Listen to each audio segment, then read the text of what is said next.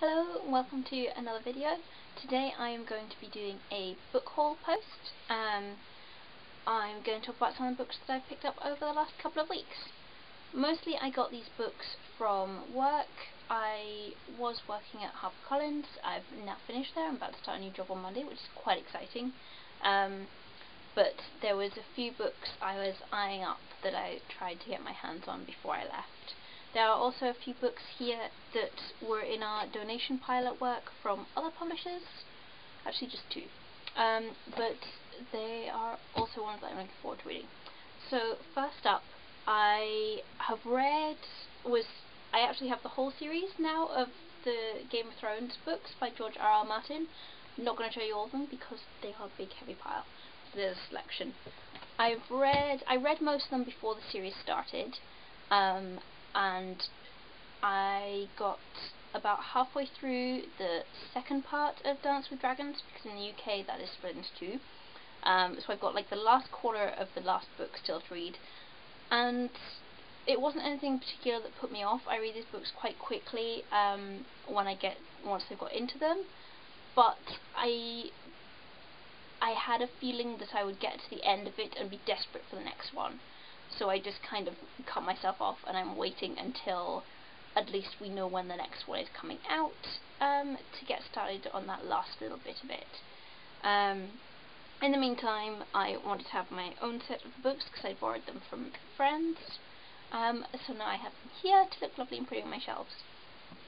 The next book, or books actually I'm going to talk about, is another HarperCollins one. They are The Witch's Kiss and The Witch's Tears by Katharine and Elizabeth Corr. I hadn't really heard about these before. The Witch's Tears just came out recently, and I saw it around and I thought it sounded quite interesting, but obviously it's book 2 in the series, and I didn't want to... I've done before the thing where I end up with the second or third or whatever book in a series, but not actually the first one, on the hope that I will read them at some point, get them at some point, and I didn't want to do that. I'm trying to be really strict and cut down the amount of books I buy. So I left it, and then the other day I managed to find the first book in the series. So this is about a girl called Mary. It says, Mary is an average teenager. She's also a witch. She's trying not to be, but she is. Then Jack comes into her life and she can't help falling under his spell. One problem though, he's part of an evil, centuries-old curse that Mary now has to break. If Mary has lost her heart, will she lose her life too? Or can true love's kiss save the day? Sounds fun. Obviously this is a YA novel. I'm hopefully going to get to one of those soon, but we shall see. I have quite a lot of exciting things on my shelf too, so I'll get to them when I get to them. The next one is one that I got from the donation box. This one is published by Bantam Press. It's called The Unmumsy Mum. I'm not exactly sure when this came out, but I've heard once or twice about the blog The Unmumsy Mum, and this is putting some of it into book version, I assume. It just sounded like a fun read about a mum who doesn't feel like she's your typical view of a mum, although I don't really think there is such a view of a typical mum. But anyway, okay.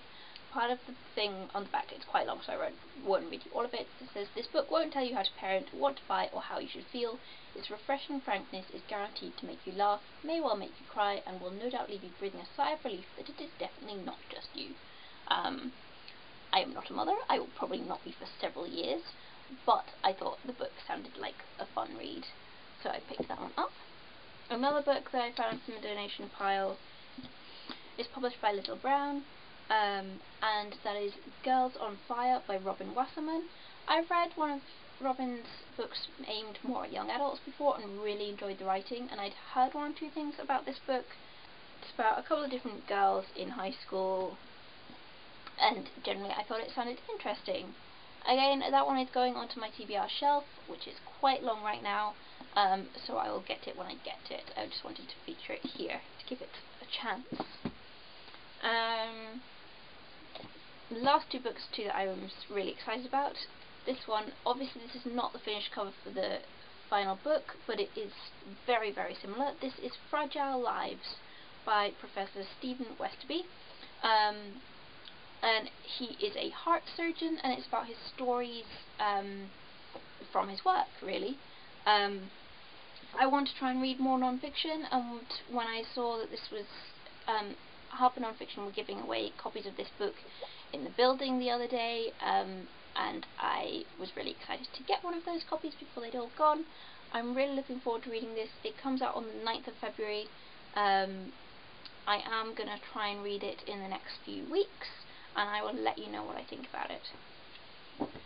Finally, this is an arc of a book that I'm really excited about. This is The Boy Who Saw by Simon Toyne. This is the sequel to Solomon Creed, which was book 1 in the series. It kind of follows Solomon loosely. I really enjoyed book 1, but it left me with a lot of questions about who is Solomon Creed, basically. And I'm hoping that we'll get a few more answers in book 2, although I believe there are several more in the series, so I'm not sure what to expect from this one. But I love this cover, and I was really excited that the nice people in the marketing team were kind enough to give me a spare one. This one comes out in June, so there are a few other things that I want to read first, but I'll try and get this one read and reviewed in plenty of time before the release date, so that you guys can get excited about it as well, hopefully. Those are all the books that I'm going to talk about today. I will do a wrap-up video soon to talk about some of the books that I have read recently, including some of the ones I mentioned in my last video. I will link to that down below. I talked about some of the books that I was aiming to read. Haven't quite read all of them in the time frame I gave myself. I've got 1.5 still to go of 5, but I'll get to them hopefully very soon and then do my wrap-up. And include some other books that I've read in January. I will talk to you very soon. Let me know if you've read any of these books and what you thought of them, or any books that you are excited to read about soon. Bye!